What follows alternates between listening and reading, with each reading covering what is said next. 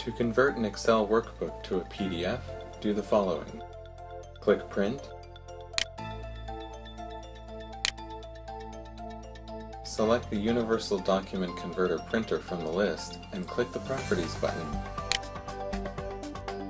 Click Load Settings and select the UDC default profile. Go to Post-Processing and click Open Output Folder.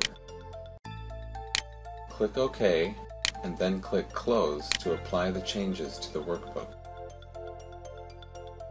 Open the Page Setup dialog on each worksheet and be sure that the same value is selected for print quality, 300 dpi in this example.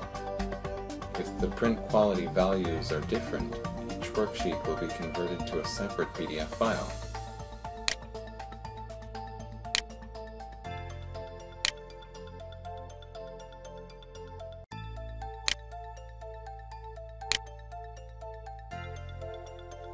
Click Print again.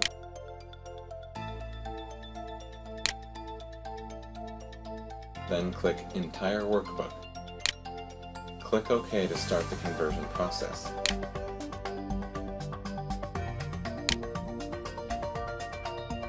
You've done it! The whole workbook is now converted to a single multi-page PDF.